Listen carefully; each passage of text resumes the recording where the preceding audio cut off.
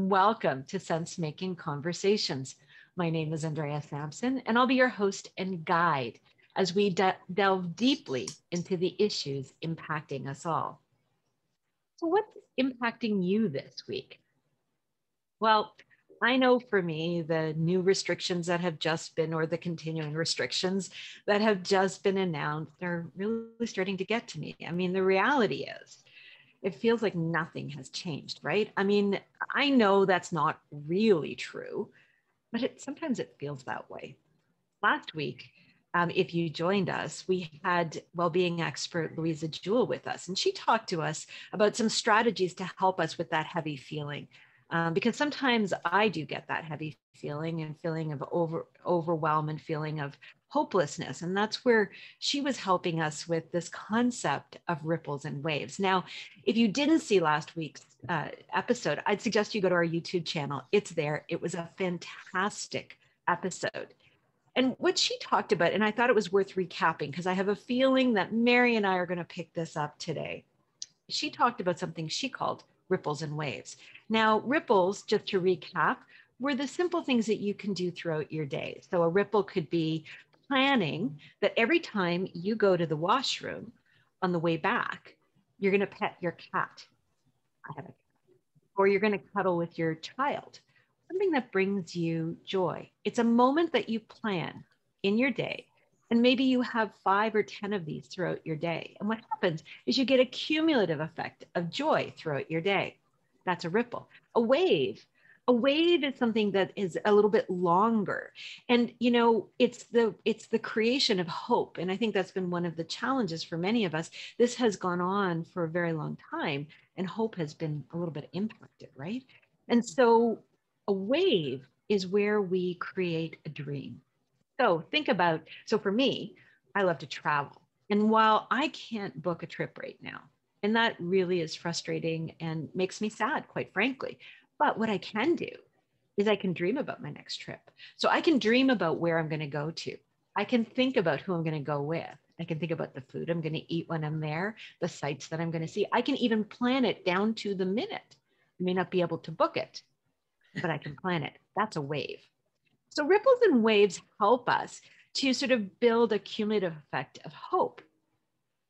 But you know, where we are today, for many of us, we're in a place of overwhelm because suddenly we are working from home. We've got kids, maybe we've got spouses, and we've got a desk that's omnipresent. It's there all the time. That feeling of day to day that feeling of overwhelm from day to day can really impact us. Working from home means we never really stop working, right? You know, a recent study done by NordVPN team. So this is a company that provides virtual private networks for large organizations. They started to notice that there was an increase in the use of the VPN. And in fact, on average, what they noticed is that people were working 2.5 hours more every day. That's on average. That means some are working way more than that. So an 8-hour day turns into an almost 11-hour day. And, you know, if you are already working the 10, 11-hour days, it's even more. We're never stopping working. And while ripples and waves can help us with overall well-being, what can we do to make sure that we don't end up creating a new epidemic of burnout? And this is why I'm so excited. My guest today, Dr. Mary Donohue, a dear friend and a recognized and respected social scientist who studies the impact of digital technology and its communications on our well-being. Dr. Mary, as she's known to many, has just released her most recent book, Message Received, that looks at our digital communications habits and how they're impacting our mental and emotional well-being. She founded the Digital Wellness Center in 2020 in order to provide people with the tools to calibrate a work-life balance digitally.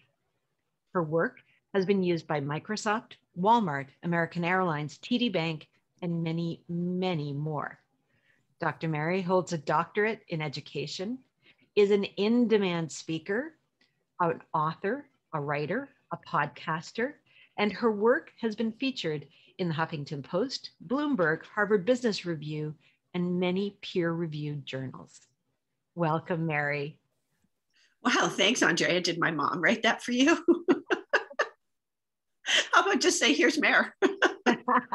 Well, because you know what, our guests have to know the expert who you are and what you bring to this conversation. I am so incredibly grateful to have you with us. Thank you for inviting me. You know, I thought we could start this conversation, and burnout is such an important topic, right? I mean, so many people are really feeling it. And I thought that maybe we could start off with maybe an easy question of what is burnout and how do we recognize the signs?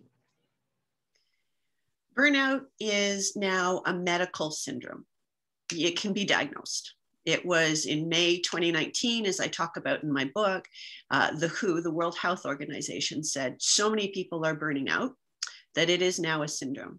And it's that feeling of exhaustion. It's that feeling of negativity at work. So for example, when you get emails from certain people and you're like, oh my God, I'm so sick of you. Or when you don't feel productive. So no matter what happens as you're going through your day, you're spinning your wheels and you think at the end of the day, what did I get done? And you don't believe you've gotten anything done. And you have, but you don't believe it. And what begins to happen is you start to spiral down into what we talk about in the book, which is chronic anxiousness. And that begins to take you into constant flight or flight, which then just begins that physical spiral down that accompanies burnout. Yeah, that's it's challenging, and I think we've all felt that. This year has been a year where so much has taken our attention, right? I mean, so many people are in that place of, you know, kids who are now being homeschooled, husbands or wives who are working now literally beside you, and of course the fight for bandwidth. And so we're never feeling that we're in that place of completion. It's like we're always midpoint through a task. And did I end up finishing that? You know, if you look at my screen, I think I have 15, maybe 200 tabs open. And, you know, it's largely because I'm doing many different things. And so I know I'm not alone. I've been on enough Zoom calls and seen people's screens to know we're all in that place. You know, so how do we start to help ourselves? Because the reality is this is not changing, you know? So even if we go back to a different style of working, I think the reality of where we are, the exhaustion that we're in, is we're bringing it with us. So how do we begin to help ourselves? The first thing we have to start doing is creating boundaries. So when we look at a burnout reduction plan, I came to burnout because, as you know, as a personal friend, I spiraled down and it almost killed me. And the thing about burnout is you don't know what's happening to you. You just begin to get more frustrated and you're in a bad mood and people aren't making sense. And it's always everybody else that's the problem. I can't believe that was you, Mary. Really? Oh yeah, talk about a total bitch. But you know, oh, sorry, I probably shouldn't have said that on you, but I'm saying about me, so I guess I can. But what begins to happen is you have to take control of your day and just do a quick little burnout checklist, which is where I like to start. You know, am I waking up and am I working? Am I working through lunch? Do I pass my breaks and just say, okay, I'll do it more. I'll give myself a treat at the end of the day. And is that treat at the end of the day maybe junk food? Or do you just collapse on the couch? Or is it, you know, just one of those other coping mechanisms we've been having? So just begin to look at yourself that way. Now take another check. Take a look at your email box. When you're responding to email and when you're sending an email, what is the tone you hear in your head of that email? Mm-hmm. For me, it was a milestone when I realized that I was emailing my daughter and I sounded like a nagging bitch. And I started to look at all my different emails that I was sending to everybody. And instead of being helpful, I started to perceive myself as like horrible. And I wondered what was causing that. Now, my friends' perceptions wasn't that, but I was rushing through things. There was tons of different spelling errors. There was just like, there wasn't a hello, there wasn't a hi. It was get this done. It was very curt, which, as you know, isn't my tendency. Yeah. So then I began to look at how other people were responding to me, and they weren't. So that type of communication didn't work with others. And then I began to do a physical check. Do you wake up with a headache? Are your eyes tired? Are you constantly feeling like you need a glass of water? Is your tummy bloated? Do you have tummy issues? How about your legs? Are your legs tired? Do you always get pins and needles? That's where I'd begin to start checking. It's really interesting. I mean, I think there's a couple of things that you're saying in here that are so important. So the idea, first of all, of how are we creating that sense of reward for ourselves, that sense of, I'm going to give myself something back. Are we treating ourselves with things that are actually taking us further down? So we're just collapsing and eating junk food, which, actually then starts to impact our body. Or are we doing things that are helpful and taking us in other ways? Then we look at our physicality. What is our physicality? Are we doing things to support the body? Are we feeling pain? Are we feeling like wanting to run away, because this like feeling of that. And then the way in which we are interacting with others. So seeing ourselves, what you're really saying, and what I think is so brilliant about what you're saying, is take stock of yourself first. But look at the way in which you're impacting others. So through the lens of the self, look to the other. And so we can first look internally and say, do we have clues that we're ignoring? What are the red flags? Like that headache every morning. Maybe you should start, it's not just that you didn't sleep well. Maybe it is, but the likelihood is it's got a root much deeper. And so listening to the flags, that I love that idea of reading your own emails and looking at the tone in your own email. Wow. Like that's, if I think about it, and it's something that I do a lot of because I work in communications, as you know, and so I'm constantly looking at my own emails and making sure that I am adding the dear so-and-so or, hey, how are you doing? Because when I get stressed, those go away. I'm in a conversation in my head.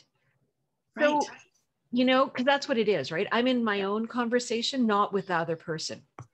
In the book, we call it voice in your head syndrome. So, so what do we do? So yes, we can recognize all of these things. And I know that you've recently created a tool or a way in which to help ourselves. So tell me a little bit about that. Tell me about what you've created and why you created it.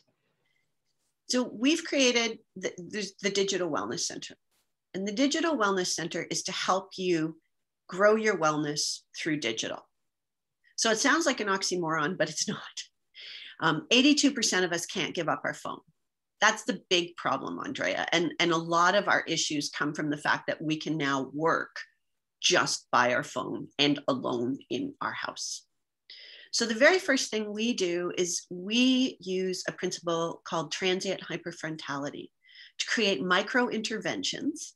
So transient hyperfrontality, think about it as just a mind clear. It's like sweeping away the stress, and it's micro.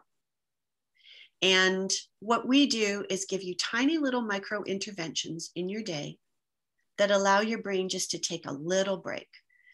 Think about it this way. Your brain is a runner. So the front part of your brain is your arms pumping, and the middle part of your brain is your legs pumping. And right here, your reptilian brain is your heart going boom, boom, boom, boom, boom when you're running.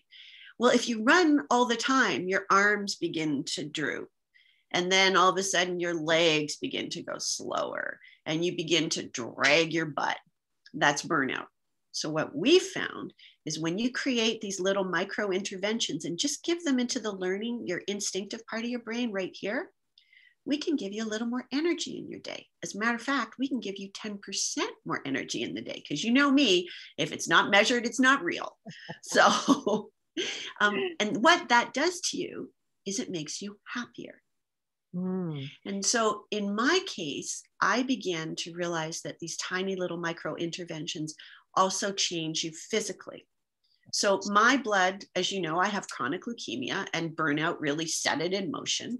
And I didn't take anybody seriously until they said to me, oh, by the way, you're going to start chemo. Oh, by the way, no, I'm not. What the heck are you talking about? So this is my actual response to doctors. What do you know? And so my oncologists were like, your organs are failing. And that's what I mean by we all seem to push these things away. I knew my stomach hurt. I knew my heart was beating faster. I knew it was harder to catch my breath. But did I put the three of those things together seriously? No. You know, so what? That's it. Go ahead. You're just reminding me as you're talking about this, and I think it's important, you know, this idea of happiness, like feeling happy. How are you feeling? And I was listening to Brene Brown yesterday, actually. And one of the things that she talked about, which I thought was fascinating, she said, you know, and she's a researcher, as you know, and they were researching happiness, and or actually researching emotions. And she said, you know, when we ask people what emotions they feel throughout a day, how many do you think they can name? And, you know, I was thinking, I don't know, maybe 10. No, actually, people can name 3 emotions: happy, sad, pissed off. That's it. Yeah.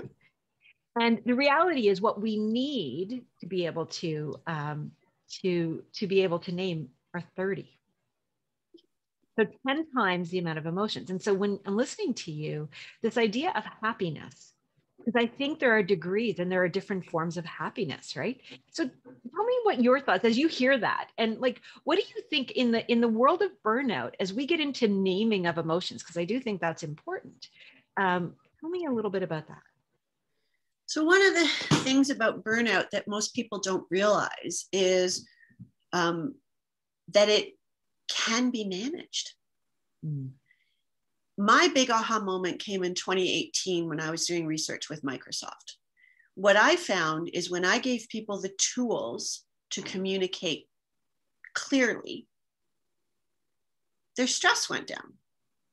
And when their stress went down, they became more productive. And when we got more time in our day, we were happier. And when we were happier, we took more time for self. So let's just think about that, because we have all been trained in what I call the Queens of Hearts theory. So in Alice in Wonderland, the Queen of Hearts says, jam tomorrow, jam yesterday, but never jam today, which means don't treat yourself, you know, think about it another time, or you probably had a treat yesterday. So get rid of that Queen of Hearts theory and treat yourself today. So learn for 30 seconds every day, or 60 seconds, learn something new. We do physical movements, we do communication, and then we also work on your sleep, like how to plan for sleep during the day. Burnout is cured by feeling of accomplishment, and that's what humans love, Andrea, is understanding how to accomplish and get stuff done. That's what drives us. And here's another fun fact most people don't understand. 80% of our drive is to help others. Did you like it? That's I talked about recently on another podcast, which was bringing our humanity back. We need to bring back that humanity to feel good. And a really well-crafted email or text allows us to feel a little more human when we understand something. And accomplished. I love that. The remedy for burnout, I was wondering, because I think that's so important. The remedy for burnout is a feeling of accomplishment, a feeling that we got something done. You know, as you started off earlier, you were saying, you know, we constantly are feeling that we never get anything done. We may have, but we don't feel like we have. And when we think about those cycles, it's like we're always in an incomplete. And so the feeling of accomplishment allows us to come back to a place of equilibrium. I mean, that's really kind of what it is, or equanimity, right? We're into that place. And where you were just going, and I want to delve into sleep because I think it's so important. People aren't sleeping as well as they used to. Why? What's happening with our sleep, and how is it impacting burnout? It's because our mind is constantly on our work, because our work is in our house, our work is in our head. And so what we do to get that feeling of equilibrium is the night before you go to bed, list 3 things you want to accomplish the next day. If you accomplish one, at the end of the day, for me, I just use like a little sticky and I check things off on what I've accomplished, but I have a visual. When you're going to sleep at night, what we all tend to do is think about the things we didn't get done. What you need to think about are the good things, the things you got done. That's the number one thing we do in sleep wellness, is we retrain your brain, which is your mammalian brain, to look for new patterns in your day. So did you get out of bed? Yes. Great. You got something done. Did you drink water? Yes. Great. You got something done. Did you shower or did you put on socks? Yay. That's 3 things you got done in one day. And don't laugh, because I know people who have spent their whole pandemic almost in their jammies. Mm-hmm. Okay, great. Did you wash your jammies today? Now, well, let's delve a little deeper into that. This is like counting sheep, but for burnout. So what was it like? Where did you go when you had that glass of water? Did you drink from a filter? Did you drink from the tap? You see how I'm taking your brain to a different area? That's what we're training people to do. Mm-hmm. What did I hear today that was fun from a friend, a partner? Like we had a great walk and it was cold, but there was lots of sunshine. What did that sunshine feel like on my face? These are the questions I want you to start asking yourself at night, because when you are negative, and most of us are 90% negative with self, which is an interesting statistic that drives burnout, turn that even by 10%, Andrea, by starting to count the things you actually got done. Mm-hmm. Hey, I realized I'm tired. Let me look at my emails and see what I did. Maybe I can do something better. That's what I would do, One of the things that, and you and I have talked a little bit about this, and I think it's important for this conversation, is what are those daily, habits and practices? One of the things that many of us have heard about doing gratitudes, and they're important, right? Because gratitudes take us out of that negative. They put us into a place of positive. What are we grateful for? One of the things that I do as well as gratitudes, and I think it's getting at exactly what you're talking about, is acknowledgement of the self. Today, I acknowledge myself for, and it's a written practice. So you write it, you don't have to share it with anyone, but it's a helpful practice, I think, in terms of doing exactly what you're describing. And it's where you get to be your own cheerleader. And we're never our own cheerleaders, right? We're our own worst critics. But when was the last time you went, I'm my best cheerleader? We don't do that. And so when we do, though, you start to see, and maybe to your point, the only thing you've got to acknowledge yourself for was getting out of bed, and that's okay. That's okay. Great. That's right. Go to bed. And I love the time about acknowledgement. Like I'm actually running a sleep wellness challenge next week because we do the exercises, we do the routines, we do everything. I really want people to embrace this concept of digital wellness, but I have to do sleep wellness. We're going to do it at 10 o'clock at night. And I'm going to lead you through 3 exercises. I know you're shocked. I'm actually going to try and stay up till 10 o'clock, but I'm going to do my best. But I'm a big believer in setting your body up, just your body, to get rest and to build a routine.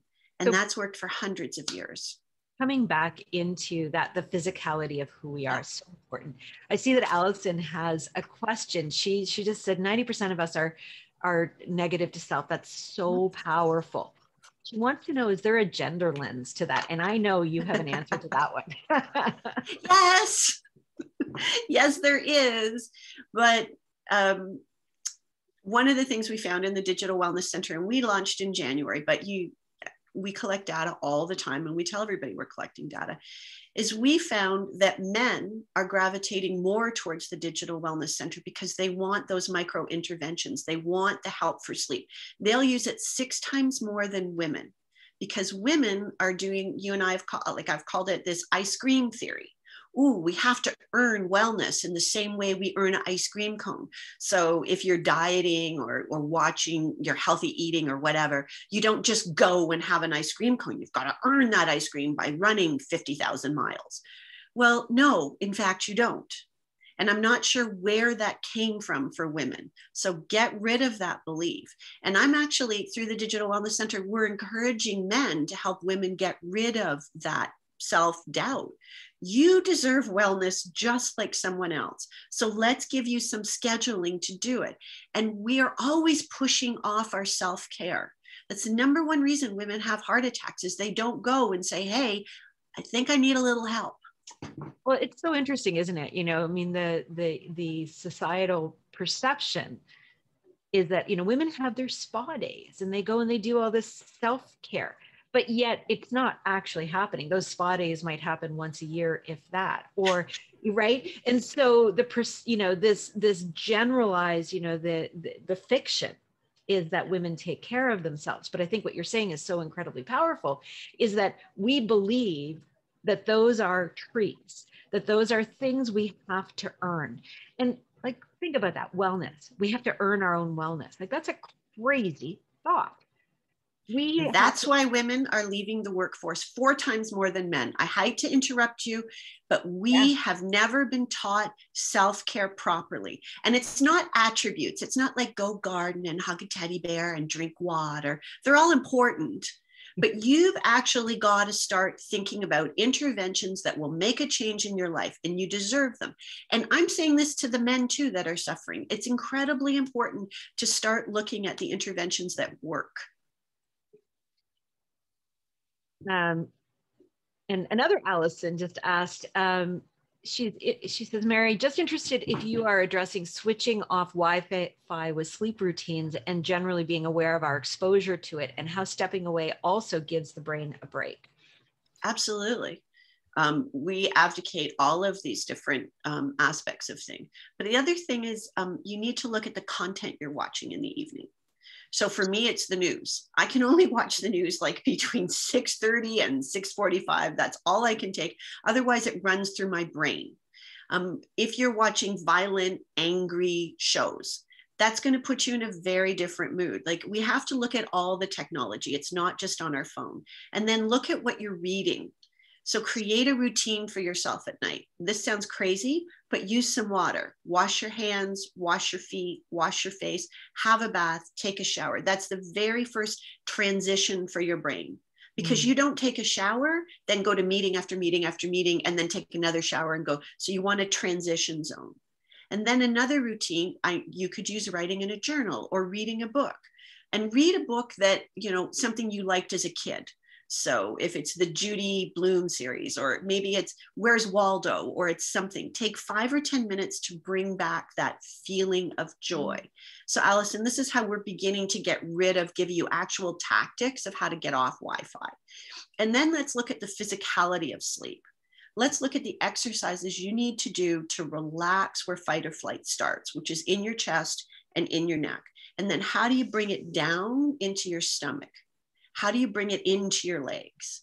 And that's really some of the ways we want to show you to get your physical self off this or this, which is digital.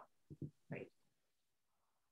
We're almost out of time, but I do want to actually bring this in, because you and I have talked about this a lot, which is meditation. How does meditation help with burnout? Meditation, there's a lot of different types of meditation as well. In the very beginning, I was the worst meditator on the face of the planet, because I'd be like, Siri, create a memo too, or reminder too. Meditation can simply be sitting and looking out a window. We go back to transient hyperfrontality. Sorry, my phone just said done. We can actually, Albert Einstein used to sit in a bathtub and look at bubbles for 1 hour a day, and he took a walk for 45 minutes every day. That was his meditation, a walking meditation. Transient hyperfrontality takes place. You clear the frontal lobe of the brain so that you're allowing your mammalian part of your brain and your reptilian part of the brain to just relax. And when you do it, you'll physically feel your shoulders go down. You'll physically feel your heart rate lower. And just begin with a minute. I never recommend anybody start longer than that. Even just walking for a minute down your hall, something you can accomplish. but feel your heart rate go. And as you're walking, focus on your feet. Look down and look at the floor so that your head isn't up and you're picturing things. Yeah, so powerful. And I think just to add one thing to that, which is to do it consistently. Yes, absolutely. 100% consistently. Even try it once a day for a minute for 30 days. And for just a minute, but for 30 days. And that accomplishment is there. That sense of the clearing is there. Like it does so much, right? Feeling, and it can be the thing that you tick off at the end of the day. I did my 1 minute of looking out the window. And the reason I just interrupt and tell you a funny story because you'll appreciate this. So I bought this whole meditation app when I first had my concussion and I'd been hit by a car. And people who haven't had a concussion, you don't understand the anger associated with it. I bought this meditation app. She's like, focus your brain, focus your mind, empty it, blah, blah, blah. By the end of 3 minutes, I was so mad. I took my phone and I whipped it across the room. I was like, stop telling me to focus. So when I say just start with 1 minute and maybe just walk, it's for people more like me that really need to bring down that stress. Mary, this has been a fantastic, fantastic conversation. I have enjoyed it immensely. Thank you. Me too. Thank you for bringing thank you for bringing your brilliance and for letting us all understand a little bit more about this concept of burnout, but also what are the things we can do. And you've given us some really practical tips. This is definitely one that I'm going to share out. I always share all of them out, but I'm going to this one because it's so practical. It's listen to these tips. And this brings us to the end of this week's sense-making conversation. Now, you mentioned the Digital Wellness Center. Where can guests go to get a little bit more about your Digital Wellness Center? I will definitely send you a link. I'd love to give each of your guests a free month in the Digital Wellness Center. Perhaps your team can send that out. I don't want anybody's emails. It's all okay. Or they could go to the Digital Wellness Center, CENTER.com. So the American spelling, sorry. And you can go and check that out there, or you can find me on Instagram, LinkedIn, any of those. I'd love to chat and help anybody who needs it. Great. Well, thank you all for joining us. Next week, we'll be back, same time, with Jody Medic. Jody is a researcher and a creator in the area of what she calls superhumans, not supercomputers.